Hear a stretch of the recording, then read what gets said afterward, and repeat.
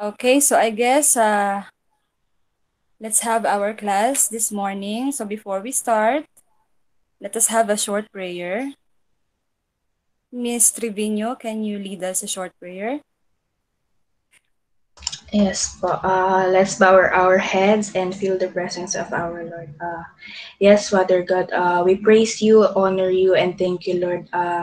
Thank you for this day, for the strength, for the power, Lord. We ask for your guidance in everything we do. Bless us and our teacher in sharing her knowledge to us. All this we ask in your powerful name. Amen. So good morning to all. Good morning Good po. morning, ma'am. Good Good morning. morning Good po. morning po. Good morning po. Morning Okay, po. so I hope most of the students na mga iniintay natin is already in. So we are going to start our class this morning. So our lesson has something to do with the picture.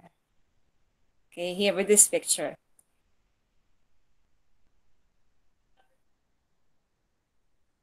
So as we move on, let's have a short review. Okay, last time we described the location of the image formation, and we make use of the following prepositions. Okay, with this as reference points, if the object or if the image is standing on this position, what preposition is suitable to describe its location? Yan, curvature. Behind the Kastila. Beyond. Okay, Beyond. if we're going to, it is better to use the preposition beyond. So beyond the center of the curvature or beyond C. How about on this point? At po. At the center of At the curvature. curvature. Okay, we're going to use at the preposition at, and we can describe it as at the curvature. How about at this point? Between po. Between Between focal focal Between point point and F and and vertex. vertex. V. Between F and V. Okay, the preposition to be used is between. So between F and V. How about that? If we're going to use the concave mirror and the image is found there, what preposition are we going to use? Behind. Behind. The Behind. mirror. Okay, it's behind the mirror. What if we are going to use, what if the mirror that we use is a convex mirror? In The front. reflector is Mhm. on the bulging part. In If the front. object is found there, what preposition are we going to use? In front. In front. Okay, very good. So in front of the mirror. So also, there on this picture, let's take a look at the picture. What kind of mirror is used here? Concave. Concave. Concave. Miss Miss Tasara, what Con- kind of mirror is used here? concave mirror po. Okay, so what helps you think that this is a concave mirror? Because it's inverted po. Tapos it's Okay, really the image is inverted. All right, so if the object is placed beyond the center of the curvature, it gives us that kind of image. It's reduced and it is inverted. How about this one? What kind of mirror is the boy holding to? Convex. Mr. convex mirror. Macido. Mr. Macido, are you there? Oh, Convex ayun, si mirror Mr. po. Macido. Okay, so Convex what mirror makes po. you think that it is a convex mirror? It is upright image po. Okay? So, bukod sa upright image siya, ano pa ang naging clue mo?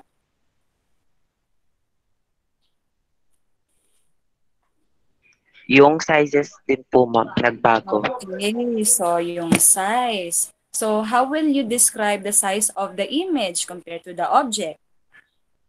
The image is reduced. Okay, so very good. So, if the image is reduced and it is upright, then the mirror used here is a convex mirror.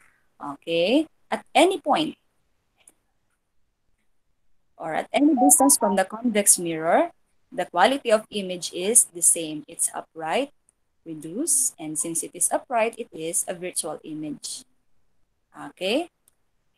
So this is one use of spherical mirror or curved mirror. So a dental mirror, what kind of mirror is this? Convex or a concave mirror? Mr. Aaron de Terra.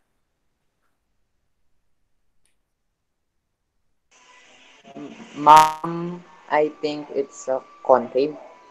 Why concave? Ma'am, it's inverted.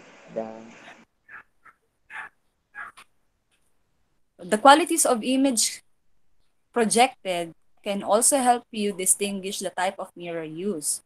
So first is you have to distinguish what are the qualities of the image projected by the mirror. O, sige nga, let us help him. Hulaton, Ma'am. nandiyan ka po. Yes po. What are the qualities of the image projected by that mirror? Of course, the object Ma'am. is the... Opo. It makes larger and brighter po. Okay. An enlarged image. Very good. Or magnified image. So is it upright or inverted? Upright po. Okay, so if it is upright and enlarged, what kind of mirror is used here? Convex. Concave. A concave mirror. Very good. At which specific point of the concave mirror are you going to place the teeth so that it can give you that kind of image projection?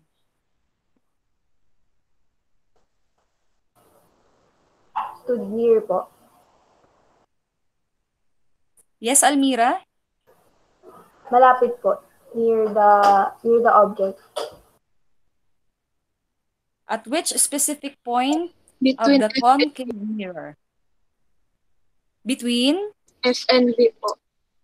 Ay, very good, Miss Tasara. Sabi ni Miss Almira, malapit sa mirror. At which specific point na malapit sa mirror? And defined answer is between F and V, or between the focal point and the mirror itself. Okay? So dental mirror is a concave mirror. Okay, so moving on. Para lang tong math ninyo, no? So, parts of the circle. So, the point found at the middle of the circle na parehas ang distance sa lahat ng sulok, no? Circle nga, may sulok. Okay? Is what we call the center. Sa math nyo, center yon, pero sa science natin, center of curvature because we're dealing with mirrors. Okay? Ang kahit anong chord na tatama doon sa center, ang tawag doon diameter, which is equal in all parts, ano? Pag dinivide mo yan into 2, ang tawag doon ay? Radius. Very good, radius. So from C up to the point of intersection ni radius doon sa may mirror, yun si vertex. Okay? Yan. If you are going to divide the radius into 2, it will result to a specific point called? Focal point. Very good, the focal point. O mula doon kay focal point na yan, mula dyan kay F na yan papunta kay V, yun yung focal length na tinatawag natin. O di parang mat lang, ano? Okay. So, doon ang galing yung mga points of reference na C, F, and B. Yung C is the center of the curvature or yung center ng spherical mirror na pinaggamitan natin. While dividing the that radius into 2 will give us the focal length. Okay. So if from the mirror to the center of curvature, we have 15 centimeter. What is the focal length of this mirror? Aaron. Ay, natawag ko na. EJ naman. EJ. 7.5 centimeter. Okay, very good. So we have 7.5 centimeters. So a while ago, you tried to describe qualitative characteristics of the image. Ngayon, lagyan natin ng number. Let's try to think about this. An object is placed 7.5 from the concave mirror. With the mirror's focal length of 5 centimeter, you use your notebook, you try to illustrate it on your notebook. With the mirror's focal length of 5 centimeter, what are the qualities of the image form?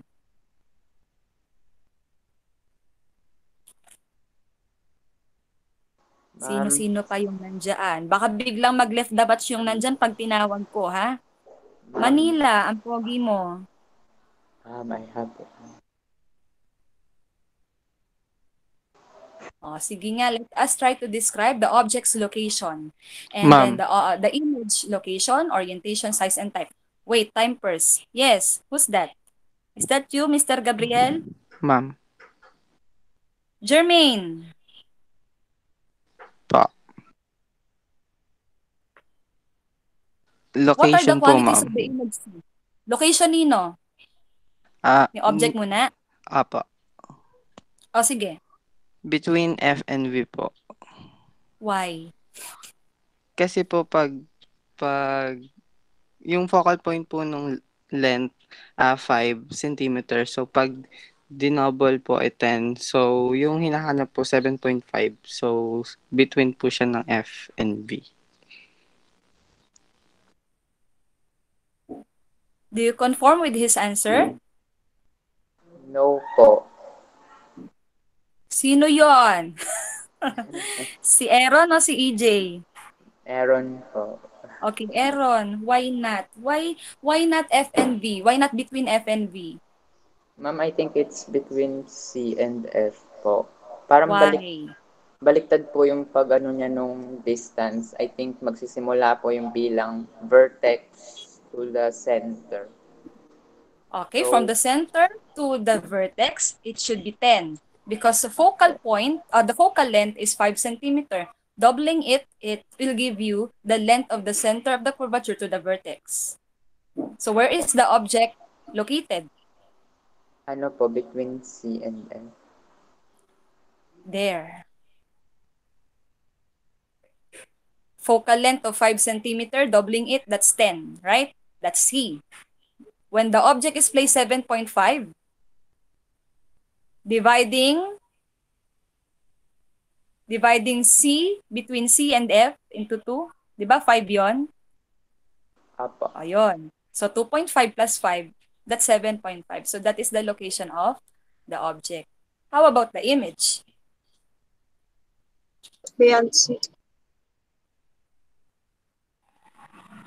Very good. How about the orientation? Inverted.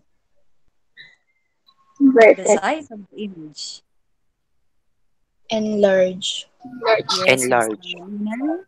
Yan, enlarge. Next. How about the type of image? Real. Why is it real? Hindi nyo naman nagamitan ng ray diagramming. What's your clue there? Inverted. Very good. If the image is inverted, then therefore the type of image projected is real. Okay?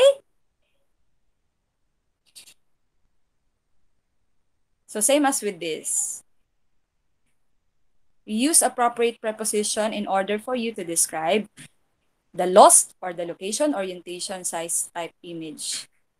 The image formed by the curved mirror. So it has something to do with our lesson today because this time we are going to talk about how the image is formed in lenses. So last week we described the qualitative characteristics of the image formed by mirrors. This time, the qualitative characteristics of the image formed by lenses. Okay? So ready your notes? First is let us distinguish these two types of lenses. In mirrors, when the light strikes the mirror, the light will be reflected. This time, the light will be refracted because lenses are optically dense objects. Pag tumama yung ilaw sa kanila, magbibend yun, hindi yun babalik sa object. Okay? Remember that light travels in a straight path. Pero pag tumama sila sa mga optically dense materials, kagaya ng lens, babaluktot yon. So I will demonstrate it to you today. Okay? So first is we have this convex lens. Convex lens has bulging mid and very thin edges. Okay? Ang taba nung gitna, mapayat yung dulo. While this type of lens has a very thin mid part, while very thick on both edges. So that is a concave lens. So what does a convex lens do with the light? Incident ray that passes through this optically dense instrument, there is a specific point in which the refracted light rays are meeting. That is the focus of the lens. So, associating it with our first quarter lesson, what do you call that movement of plate that goes closer to each other or colliding to each other? Converge. Okay, so that's why a convex lens is known as converging lens because it is converging the light rays, the refracted light rays. Okay? So what does a concave lens do with the light rays? When light rays hit concave lens, it does like that. So if a convex lens is a converging lens, this type of lens is Diverge. okay, diverging lens because it diverges the refracted rays. Okay? Yeah. In order for us to capture images with the use of these lenses, or ray diagram is very helpful. So I will just demonstrate it to you. Okay? Of course, in ray diagram, we need to be familiar with these specific points. Yung pinakagitna ng lens is what we call the V or the vertex. From there, we're going to draw an imaginary line called the principal axis. So kung saan nagtama-tama or nag-meet yung mga refracted rays kagaya nung kanina, that is the measure of the focal point or the focal length. Okay? So from the focal point to the vertex, that is the focal length of the lens. Multiplying it into 2, that is the 2F. So since hindi naman siya, wala siyang reflector, transparent sa kabila, ganun din yung assignment natin sa kabila. Pero kung saan tatayo yung object, that is the prime. So 2F prime or F prime. Okay. Suppose that an object is standing here beyond 2F prime kasi nandun yung object, ano? Okay? When the light ray approaches the lens, it will be bent or refracted passing through the focus. So this is the PF ray in ray diagramming for lenses. From the tip of the object passing through the mirror, passing through the lens, it needs to cross through the vertex. So there is already an intersection of the refracted rays, and the intersection of the refracted ray will serve as the starting point for the image formation. Okay? So now let us describe the quality of the image formed in this situation. So there goes the image. The location of the object is? Beyond 2F. Okay, beyond 2F prime. Okay, so when we describe the image formation, we need to remember the laws, the location, O for orientation, S for the size, and T for the image. So the object is found beyond 2F or 2F prime. How about the location of the image?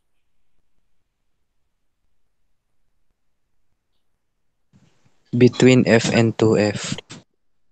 Okay, so between F and 2F. How about its orientation? Inverted. Okay, Inverted. very good. It is inverted. Kaya lang, this time it's different on the type of image formation.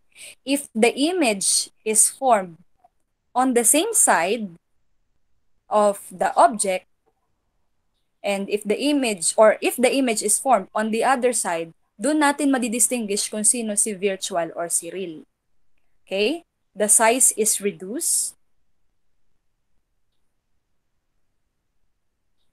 And the image type is real. Why? Because the image is formed on the opposite side or on the other side of the lens. So kung si object nasa kanan tapos si image sa kabila na form, real yun. Pero if the image is formed on the same side of the object, it's a virtual image. So that's the difference on the image formation of the mirror and the lens. Okay? Another one. Having same setup, but let us place the object.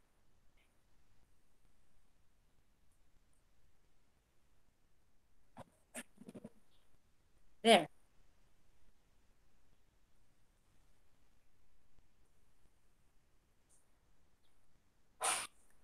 So let us describe the image formation by its lost typographical error on the last column. No, it should be type, not image. Okay, I'm so sorry.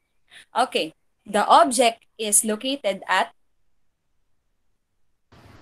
2F. F. okay. At 2F. Yeah, and you can also chat your answer, okay? So at 2F or at 2F prime. How about the location of the image?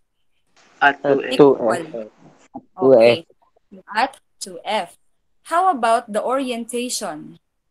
Inverted. Inverted. Okay, so it is inverted. Kitang-kita naman nakataob, no? Yung object is upright and then the image is inverted. O, dito tayo magkakatalo sa size. Let us see. Jerkin, observation. Same size. Same size. Okay, Same. correct. So it's the same size. Okay, the image form is having the same size as with the object. Oh, what's your clue in determining the type of image? You disregard The the other inverted. side. Okay, so since it is on the other side of the object, the type of image is Real. Real. okay. Ayan. On this situation naman, what if the object is placed at F? So from incident ray approaching the lens will be refracted and will hit the focus. And then from the tip of the object, incident ray will pass through the vertex like that. Is there any point of intersection of the refracted rays? No. None. Wala po. None po. So there is none in this situation, or there is No image. very good. There is no image form. So when you place an object at F or exactly at the focus of the convex lens, there will be no image form. Kaya pag naglalaro kayo ng lente, parang ina-adjust nyo pa siya. Pag blurred na blurred talaga, walang image yon, ibig sabihin. Okay? How about this one? If the object is placed between the F prime and the lens, can you see there is already an extended refracted ray? Then there goes the image. So if the object is found between the F prime and the lens, the location of the image is Beyond. Miss Pangilinan. Beyond 2F. Okay. So F prime. beyond to F prime. Okay? How about the orientation? Up and right. Upper. Right. Right. Oh, yes, Miss Kabuag, it's Upright. upright. All right. How about the size? Jana. Large. Okay, Large. so it is Large. large or it is And- bigger than the object's size. How about the type of image? Virtual. Virtual. Why virtual, Miss Hadia? Kasi po nasa same side po siya ng object. So if the image is found on the same side as with the object or at the same side of the object, the image type is virtual. Okay? So, what can you infer with the image formation by convex lens? Does it give same quality of the image? No. So it doesn't give us same quality of the image. If you're going to place the object a different point in front of the convex mirror, it gives us different or varying image qualities. Okay? How about in concave lens? It has the same points of reference, the F and the 2F. Let us have an object placed between 2F and F. So, incident ray approaching the mirror. So, parang yung pinaka-vertex niya, maglagay lang kayo ng imaginary line, no?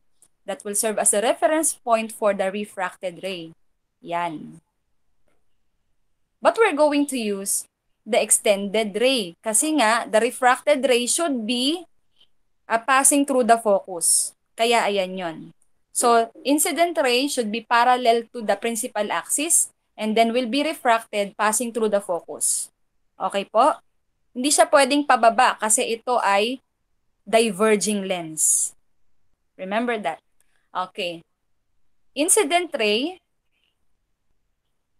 that will hit the focus will be refracted parallel to the principal axis. So this is another situation of principal rays. Okay? And since we are going to draw it parallel to the principal axis, we need to extend the light ray.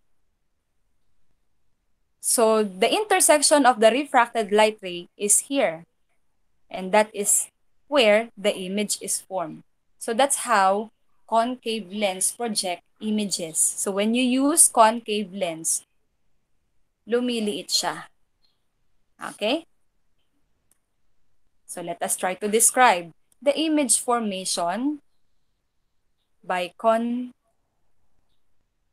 concave lens. Okay. May hindi pa sumasagot. Ang dami nyo kaya dyan. O sige, sila naman. One way of confirming sa akin na naiintindihan ninyo is when you participate in our class. Okay? O sige, isa-isahin natin. The object is found, ako na magbibigay, between 2F prime and the F prime. How about the location of the image form? Between F and V po.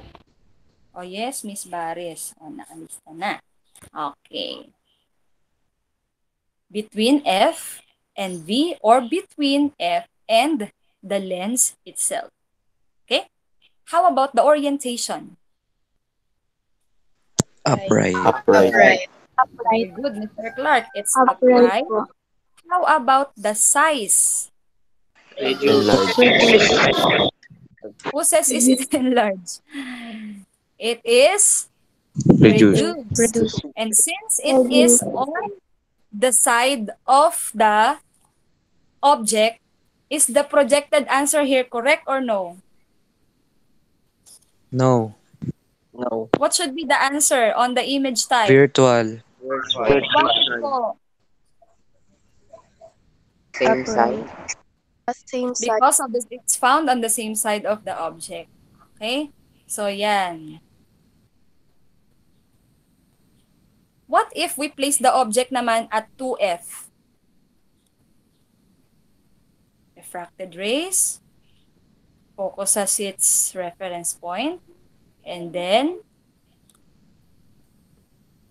parallel to the principal axis. And then, extended ray will be drawn. And the image is formed on the intersection of the extended refracted ray. Location of the object. Between 2F. At Object of 2F. At 2F. At 2F. yan, 2F prime. Location of the image. Between the Between F F and and lens. vertex. How can you do this? Between F and the vertex or between F and the lens. Orientation. Upright. Upright. Upright. Upright.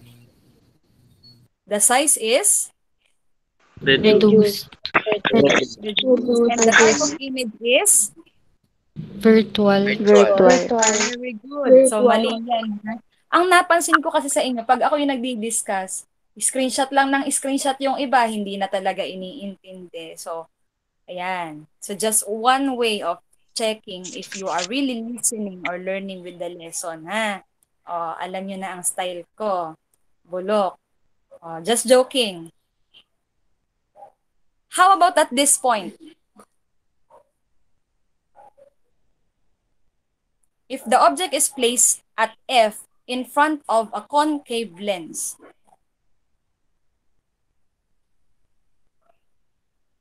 okay? Incident ray parallel to the principal axis will be refracted with focus as its reference point. Incident ray will pass through the concave lens and will be refracted parallel to the principal axis. Okay, so let us describe the image formation here. The image is located where? Yes. Between F. At F. Yes, Veronica, between F and Lens.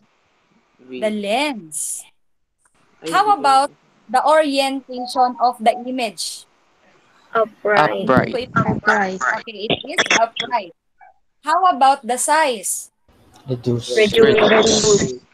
Okay, so it is reduced. And the type of image is? Virtual.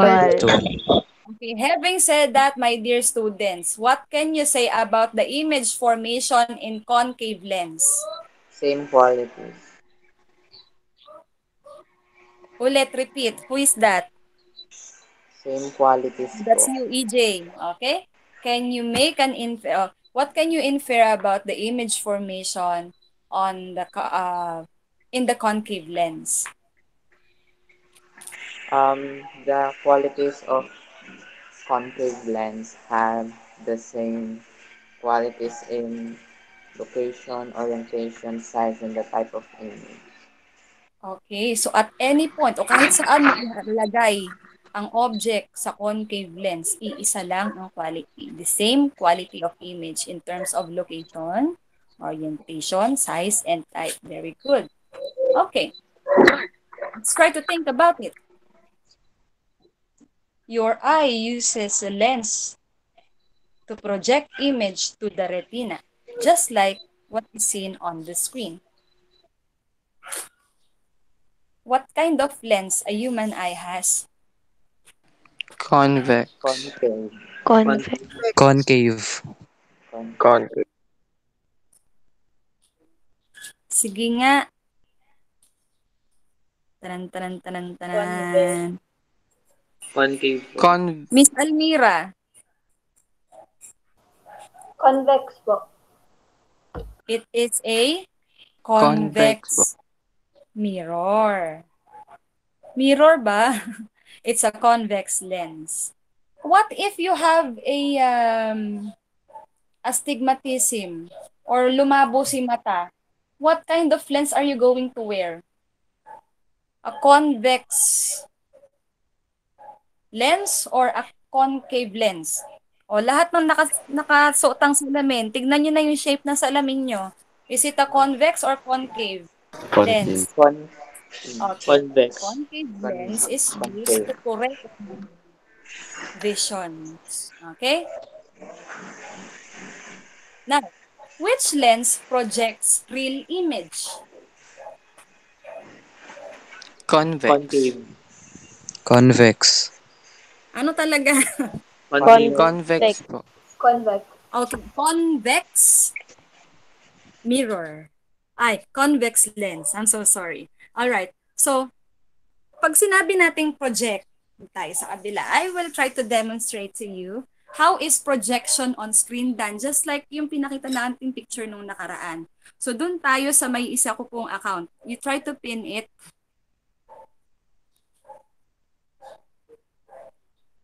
Yan. So, this will, kita na po?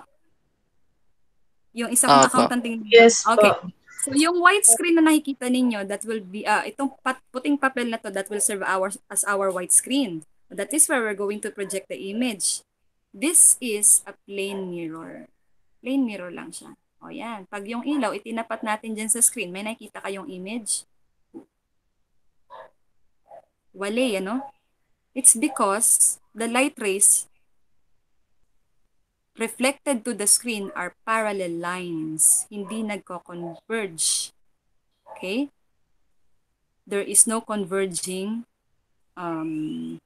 light rays. Kaya there will be no image or real image to be projected on the screen.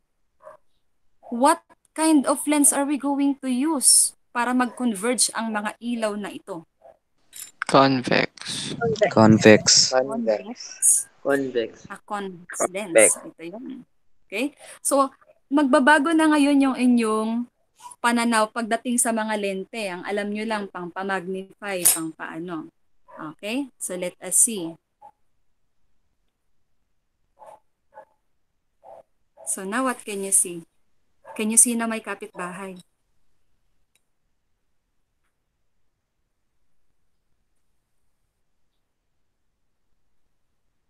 Can you see the image? Nakatapat siya kasi sa bintana. Kaya makikita mo na sa bintana. So, adjusting the lens. Yan.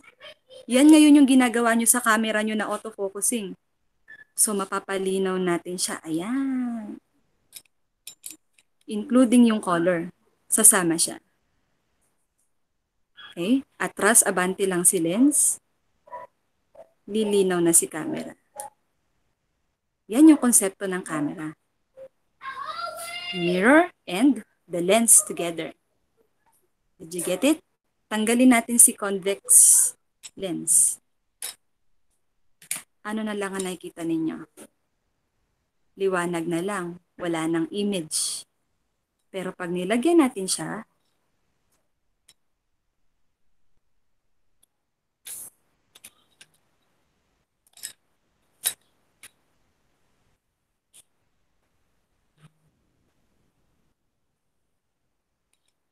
yan. Nakikita nyo na si image. Only real image can be projected to the screen, just like what you are seeing now. Okay? Did you get it? Okay. Back to our presentation.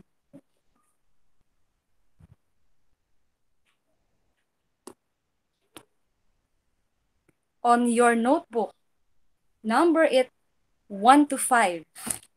Let us check if you can still recall how is the image formed in this setup. Everybody, work on it, please.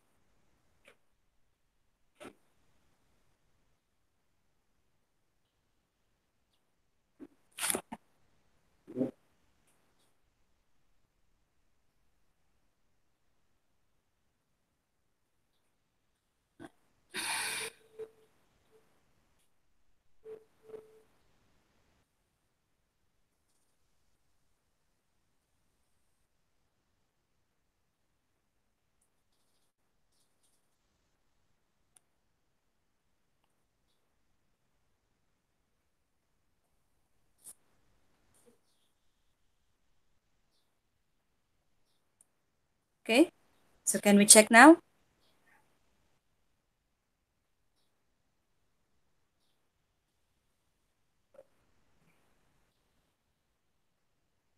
Can we check your work now? Yes. Okay. Remember that Edgemanta, honesty is The best policy. The best friend. Very good. Honesty is the best policy. Okay. You should always be friend with honesty kasi yan ang tutulong sa inyo para umunlad. Hindi nyo aaminin ng inyong pagkukulang at pagkakamali, hindi kayo matututo sa mga bagay na ganyan. Okay? So, isa-isahin natin yung sagot nila. Grace, kahit chat na lang kasi may problema yung mic mo, no? Grace, number 1.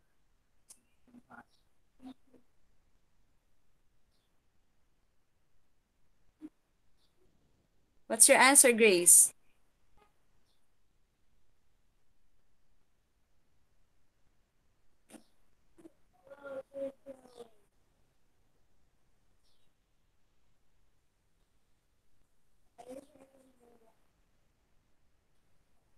How about you, Miss Jasmine Kapilitan?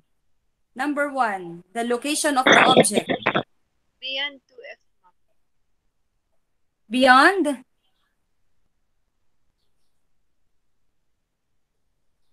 Behind po. No? Behind 2F. That's Ryan Rango, no? O sige, nililista ko lang. Kabuag Lorraine.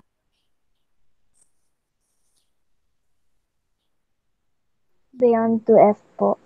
Okay, so the correct preposition to be used is beyond. So it's beyond 2F prime. Okay? How about the location of the image formed by this lens? Wait lang, time first. Si Sofia Ayudtud.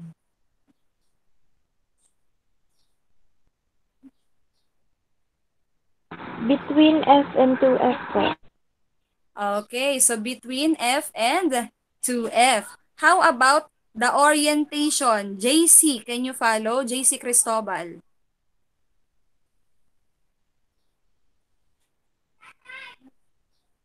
Yes, ma'am. The orientation of the image, is it upright or inverted? Inverted po, ma'am. Okay, so it is inverted. Very good. How about the size, Miss Julian Ofe Maria? Reduce po.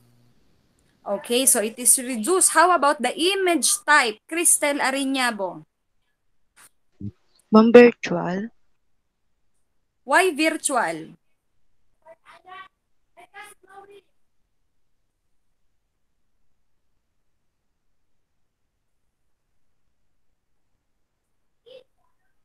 Nisi Perez. Ma'am, ano po? Is it really virtual? Ano, ma'am? Real po. Why real image? Ano, ma'am? Kasi, ma'am,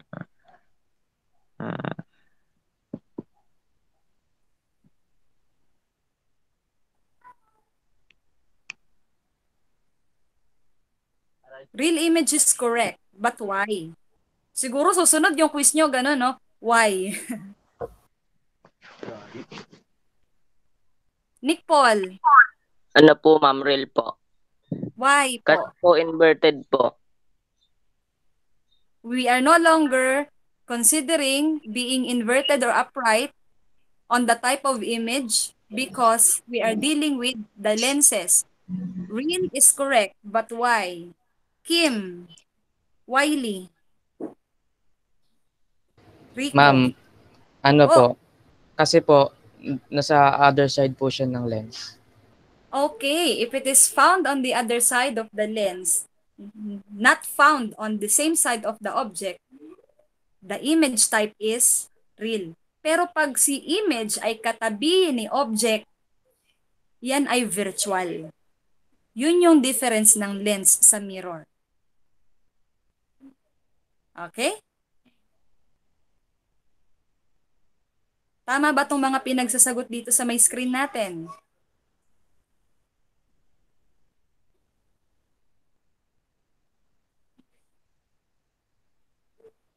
Are they correct? Yes po. Opo. So yes, Opo. I want you to take a picture of your work today and then kindly post it to our GC.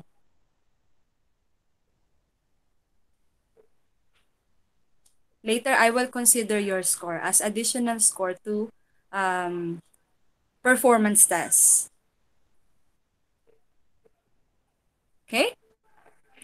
So that is all for today. Thank you so much for listening. Once again, this is your beloved teacher, Mrs. Colasi, ending with I and I. Thank you. Okay? Thank So you, ma'am. our attendance, please turn on your camera and let us have a screenshot of our beautiful faces. Beautiful na to ng lagay kong to. So, thank you so much for participation. Okay, so, wag mahihiya kay teacher na mag-PM kung may naguguluhan na parte ng lesson. Wag lang money problem at lab problem. Wala tayong alam dyan. Okay? So, please turn on your cam so I can see your beautiful faces. Ayan, kita ko na si Jermaine.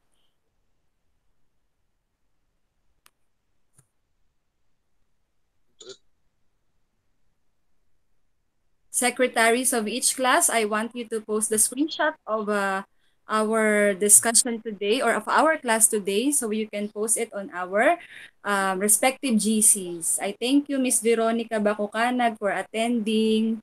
Ayan. Kahit busy siya.